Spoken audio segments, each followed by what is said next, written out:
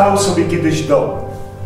Józefie święty, aleście się dobrali! Wiecie na spokój, co?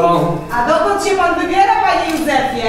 Pytam, chociaż wiem, gdzie idzie, no bo przecież idzie do tej młodej Wiktorii, żeby jej się oświadczyć. Idę do tej młodej Wiktorii, żeby się jej oświadczyć. Ale mówiłam...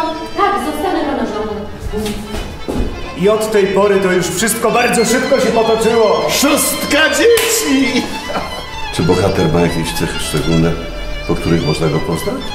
A najgorszy to był ten tutejszy żandarm. Konstanty Kindler. Kindler.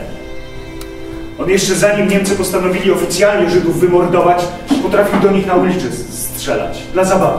Żyd z Polakiem, Polka z Żydówką pogadali. Plotki wymienili.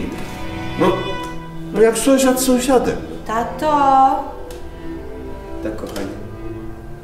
tam za domem ludzi prowadzą. Otwierać! A to oni nas zastrzelą. Łomot do drzwi. Zawieszka cię na strychu. Grudzień. Zimno na strychu. Trzeba tak załatać. Styczeń. Ciepłej zupy wam przyniosłam. Jak długo to potrwa? Wymknąłem się w nocy z domu i poszedłem do łańcucha i zapukałem do Lesia. Więcej ani nam, ani sobie pan takiego głupstwa nie rób. Portretowej fotografii potrzebuję. Pójdę tylko po aparat. Gdzieś ja go zostawiłem? Może na strychu!